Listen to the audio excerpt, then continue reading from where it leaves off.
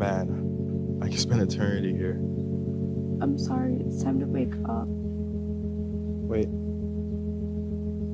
What? If anybody knows where all the good men of this generation are, please tell me, because I can't find them. Like, literally, where the fuck are they?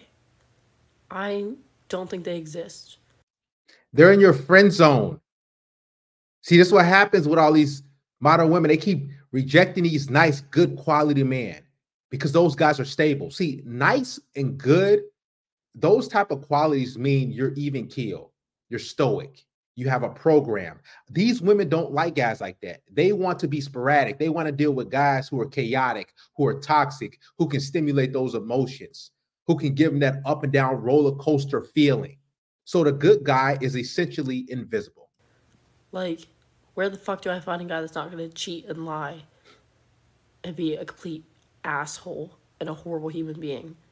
Where do I find the nice ones? Please tell me. I'm a gold digger. Of course I just married him for the money and I'm waiting for him to die in like 5 years. And I only want to deal with guys that's paying bills. I am a gold digger. I don't care. This next clip is wild. It goes to show you how delusional modern women think they are. They just think that they're so special and valuable that they deserve a man who makes a ton of money. Take a listen. How much do you expect your guy to make a year? At least 7 figures. 7 figures at least. Do you know how difficult it is to make 7 figures? Absolutely, I do. They don't know how difficult it is. Like, where did they get this mentality from that a guy should just make all this money and come into my life and give me all the money, the gifts, and take me on trips, and I just exist? Like, where? I know the princess syndrome is real, but the delusion is off the charts. Obviously, we deserve it. 7 figures. 7 figures, both of you. Yes, we deserve it. What? She weighs easily 225. A man making that amount of money is not trying to be with a chick like this, especially out there in the streets like this, dressed like this, belly hanging out. Naughtiest thing and nicest thing you did this year? Naughtiest thing? I cut my mom's boyfriend's shoelaces and poured syrup all in his shoes. And the nicest thing was me saying sorry because I didn't mean that. I'm a cheater. Yes, I'm in a relationship, but it's not working out. I'm a cheater. I have a work trip on Valentine's Day. I'm a cheater, and all my exes are crazy. Tell me your biggest secret. I'm cheating on my boyfriend with like 5 other guys. I'm confused how he doesn't know. Because I have a separate account. Well, why not just break up with your boyfriend? Because I love him. Don't be afraid. This is sick, man. Really? These chicks are openly admitting that they're cheating. 5 guys that she did. Be safe, guys, please. This is why a lot of dudes don't want to be in relationships. They're like, man, I quit. Why even? So I'm going to get in a relationship with you to pay your bills and fund your life and take care of you just for you to be disloyal to me and cheat on me behind my back?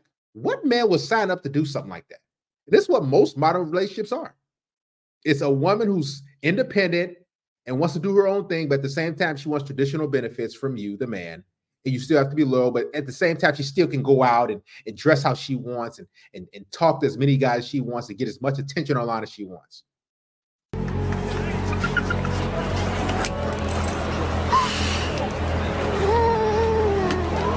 He heard you say that you and him aren't a thing. He heard you say that, you know, you're married. And so the reason the cameras are here is because, you know, Milton wanted to have a conversation with you and stuff. And yeah.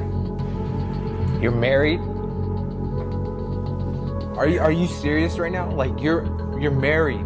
How like, I can't wrap my mind around this right now. Like, you know why he can't wrap his mind around it? Because men, we have been sold since we were little boys that women are sugar and spice and everything nice, that they can do no wrong. They can't cheat. They will never keep your kids away from you. They will always be loyal to you. They're soft. They're gentle. These chicks be doing so much dirt, man. And I'll say this. A lot of guys can agree to this.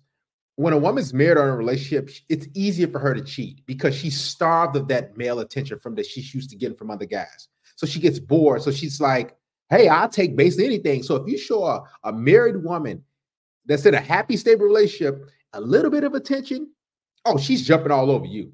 It's a done deal. you have a husband that you're doing the same thing with. See, you don't even know what to say. Your words. I had a great time. See, there you go. This is that.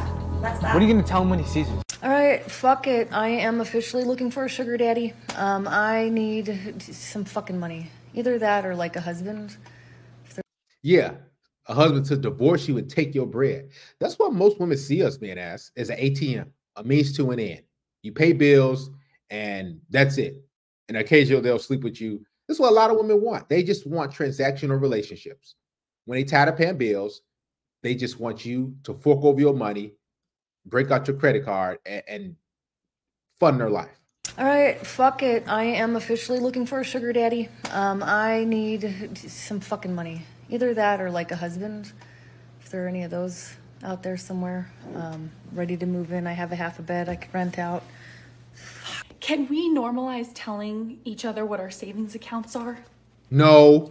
Because I really want to know. This next clip is proof that women desire attractive guys, but they don't know how to hold on to those guys. Because guys who are good looking, they have options. Guys who are successful, who have their lives together, who are on point, those dudes can treat women any type of way.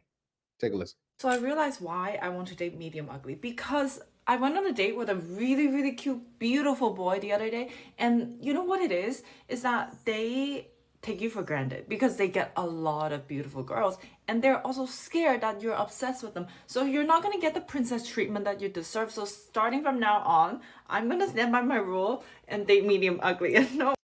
See, the medium ugly guy or the average looking guy, he's loyal, right? He doesn't have that many options. When women get with these guys, and women hunt for those guys after they've been pumped and up by the attractive, good looking Chads and Tyrones, those dudes are stable. They, can't cheat on them. They're not as attractive, or they can be a player. So these women feel safe. They feel secure. Those dudes typically have to pedestalize women in order to get relationships. They have to wine and dine women. They have to take them out and be chivalrous and do all these different things. Guys who are good looking and attractive, they have to do none of that. All they have to do is send a "what are you doing" text. All they got to do is send a "you up" or a "come through." And those chicks are gonna, I'm coming through. See, the guys who are not good looking, let's just be honest with you, who's not really conventionally attractive, they have to do a lot. They have to jump through a lot of hoops. They have to be that knight in shining armor. They have to, remember all the special holidays and special birthdays and this and that. They have to do everything right. Also going to get cut. But pretty boys are scared and they take you for granted. No, thanks. They just don't pedestalize you. They don't worship you like the average everyday guy would do. Who the hell sends pictures of your kids to your ex about a car? Because he was there for me when your ass was in Arizona. Well, if you'd stop laying on your back for other guys, maybe I wouldn't have to leave. I don't. She told me on my birthday that she wanted me to come home. And I asked her, I said, well, if you want me to come home, you're going to be honest with me. And she tells me that same day that she 6 different guys in a 2-month period. A pot-smoking slut. Is that true? Yes, and I was honest with him. It's true. Okay. Carrie, what's making you emotional? Pretty much everything. She literally getting her fucking... literally getting dug out. Raw.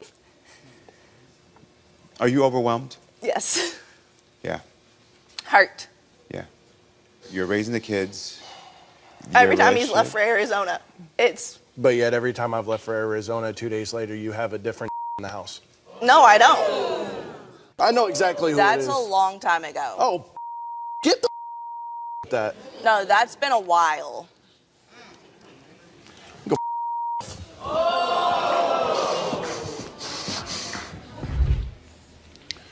Okay. Those messages were from a long time ago. Yeah. I'm going to go back for him really quickly. Let me see. I'll be right back.